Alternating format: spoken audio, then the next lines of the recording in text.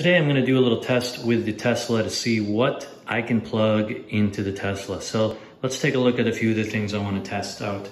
Okay, first I've got my MacBook Pro. I want to see just if we can get a charge from the USB-C cable. I don't think there'll be any problem with that. Here I've got some of my USB-C adapters. I want to see what I can plug in. They have, let's see, USBs, HDMIs, and micro cards. So I'm going to try plugging them in to the adapter, USB-C adapter, and see if we can get some music or photos out of there.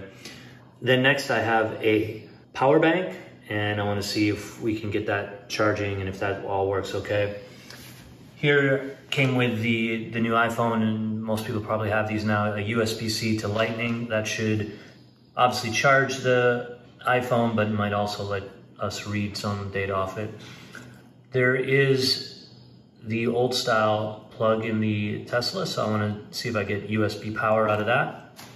Then I have a couple of hard drives here, a solid state USB-C and an old-fashioned spinning platter.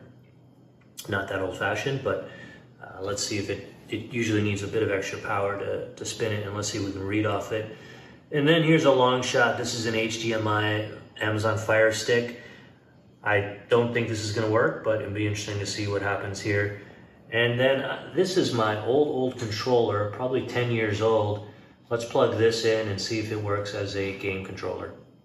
So first thing I'm going to look at is the game controller. It seems like it's going to work just about anywhere. Right over here is where you can find the two USB-C ports. I'm going to start with this one right here and plug that in. Now nothing changed right off the bat, so we do need to go and see if we have any success here.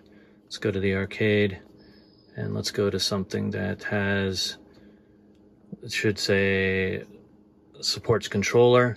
So let's see what this looks like. So I'm gonna just go right off the bat here and click continue, and we'll just get going and see if we got control.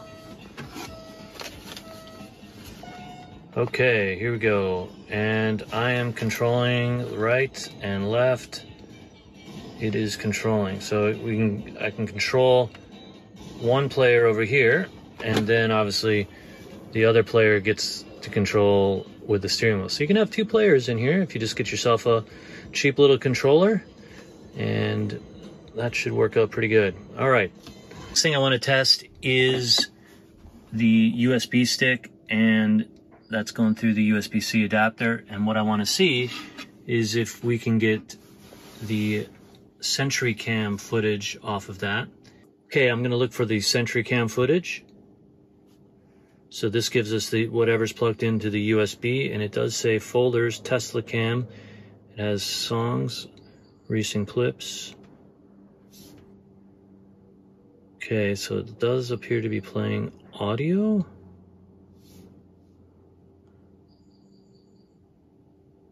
And it says loading error. So it does not look like it'll play an MP4 at the moment.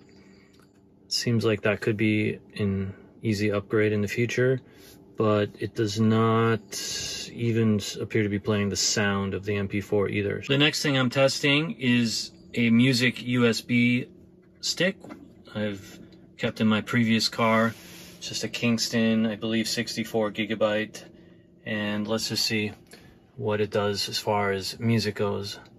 So if I come up here, there is the music on the USB stick. So it's organized by songs, artists, albums, and then also I can go into folders. So I did sort of organize my own stick here, and I can just start it right up.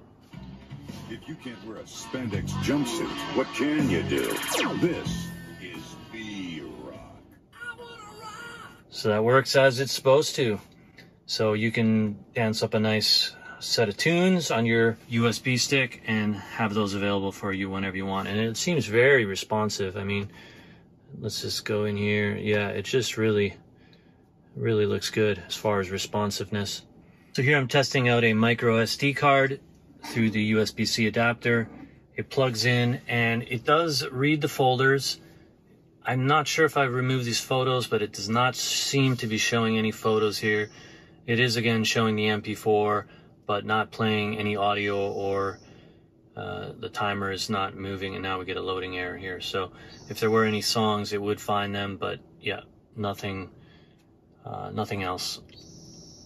I'm now trying a Western Digital hard drive, the not solid state, and let's see if we get any kind of success here. So it says USB-C device. Okay.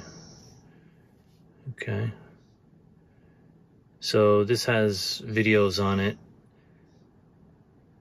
It does look like it's reading it,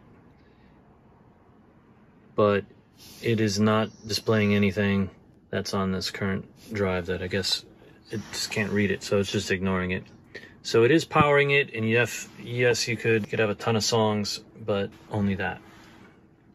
I'm now plugging in the Samsung 500 gigabyte solid state drive with a direct USB-C connection, and it is taking some time to load up. Now I don't know if that's because there's a lot of folders and files on this one, so I wonder if that's what's taking it so long. Okay, we finally have it finding the Samsung solid state drive. It says starting. Let's see what it's doing. I think it probably has to load quite a complex file system. There we go. It's now doing a load. That's probably reading the file structure.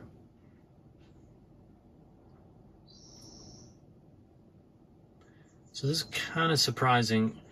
The Western Digital drive I plugged in probably had 50 or 100 files in total in a single folder. This has much more. This is a backup drive, so it's got lots of folders, but it seems like it is going through and looking for just the music, and that's apparently what it's done.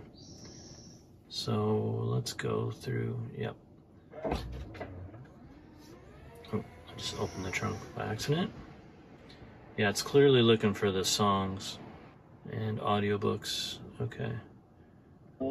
So here's an audiobook. It loaded up pretty quick. It's a 5-hour long file, but it seems like it was able to pick it up pretty quickly. Life forms are so amazingly primitive that they still think digital watches are a pretty neat idea. So just a note, there doesn't seem to be any eject button, so I'm just doing this, go over to the phone and then pulling it out. I don't know if there's a better way. Probably should read the manual. So now let's take a look at, now this is a micro USB. So we've got the traditional style lighter plugged in, the USB adapter, and that's running into the power bank. And sure enough, we are getting charge to the power bank. So you can do a charge from the Tesla battery to your power bank with a USB adapter. And I'll just unplug this to show. Cigarette lighter style 12 volt adapter. So I've just plugged in the USB-C to Lightning connector. It's in the phone right now. It's a iPhone charger, and I want to see if it shows up as a phone, and it does not seem like it is coming. It does not seem to be showing up as a USB device. I'm gonna try the MacBook, and we plug that in. Let's see if we're getting charged. Sure enough, we get the charge bar. Nothing shows up on the screen. Finally, I've got the Fire Stick plugged in and charged here. We're running it into this USB-C connector through the HDMI port, and nothing is showing up. So I think that's clearly not gonna work. So now I've got two USB adapters going in, and let's see what we see. Okay, we actually do see two devices, so you can actually load up two separate USB devices at the same time. So there's my U-green adapter, change, and then we go back here. So in fact, you can actually have two connected at the same time.